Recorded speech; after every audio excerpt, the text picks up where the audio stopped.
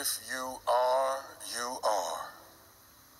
And if you're not, you're not.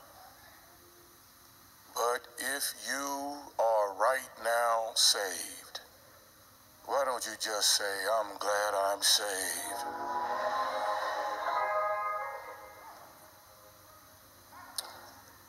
This is an exceptional day that none of us anticipated.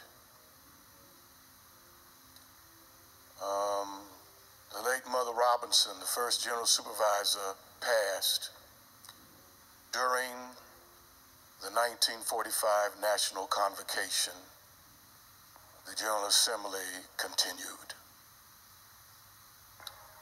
Bishop L.H. Ford in 1995 passed right before the April call meeting, and the General Assembly continued.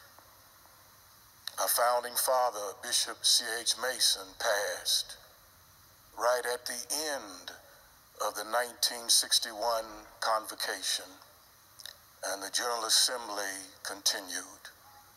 Never in the history of the Church of God in Christ have we ever suspended the business of the General Assembly for anybody until today. This is an exceptional issue, an exceptional timing for an exceptional man, the chairman of the General Assembly, Bishop James Hunt. Let's praise God for this exception. I said, I think we ought to praise God for this exception.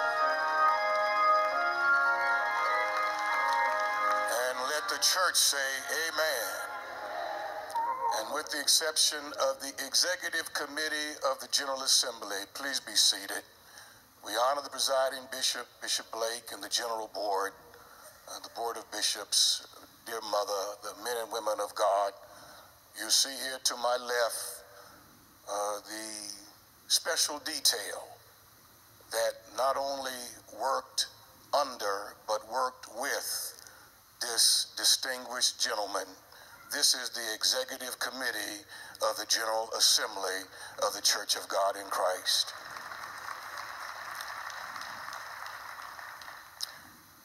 And I think exception will summarize so much of what will be indelibly etched in our memory. I remember Bishop W. Remsen was our chairman, and he was followed by Bishop Levi Willis, who was our chairman, who was followed by Bishop Frank Ellis, who was our chairman, who was followed by Bishop James Oglethorpe Patterson Jr., who was our chairman. And then the exception. Never was there a chairman like James Hunt. He became our beloved chairman. And I don't just say that, Sister Hunt, because it sounds so flowery, but he used his time well. The short tenure that he had is marked with distinction. Before he came, we had no manual review committee. We had no codifying committee. There was no finance committee. There was no special recognitions committee. The time that he was in this ministry of leadership, he actually redefined the canvas of the General Assembly. He was exceptional in everything that he did. There were times that there were differences of perspective, and his was always the exception. I would discuss with them the O.T. Jones legend and tell him about O.T. Jones Sr., who visited our little village. He said, I was in the house of O.T. Jones Jr. Take that. We talked about civil rights, and I would tell him what it was like in the villages of the 60s in the Midwest and say, you don't know much about that, you're from Detroit. He said, I was born in Alabama, take that. We discussed the articles of religion. There was a first version and the second version. I discussed the second version. He said, let me show you the first version, take that.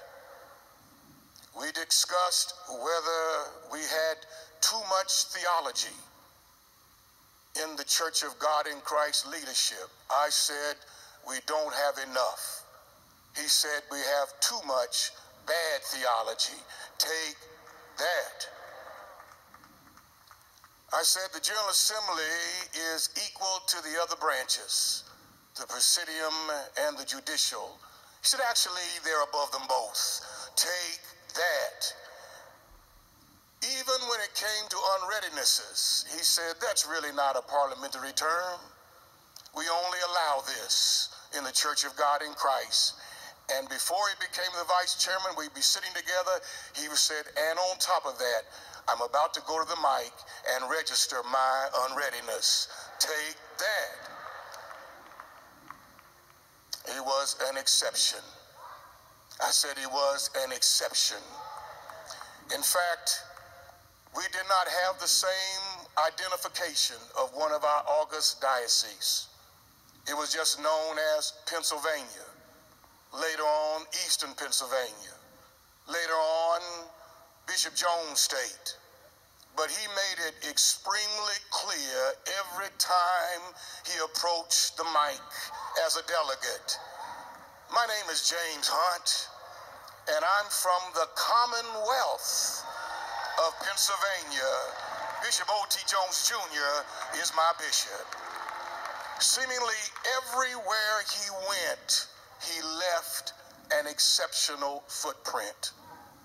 And Sister Hunt, I would like for you and sons, my friends, these grandchildren, daughter, precious mother, who he loved to visit so frequently.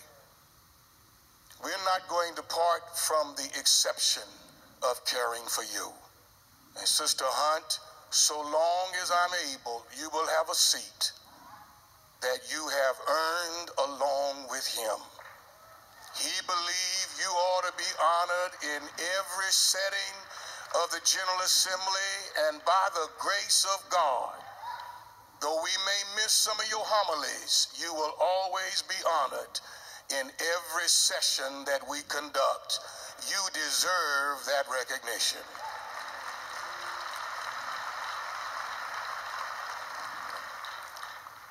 My time has expired, but may I just say this?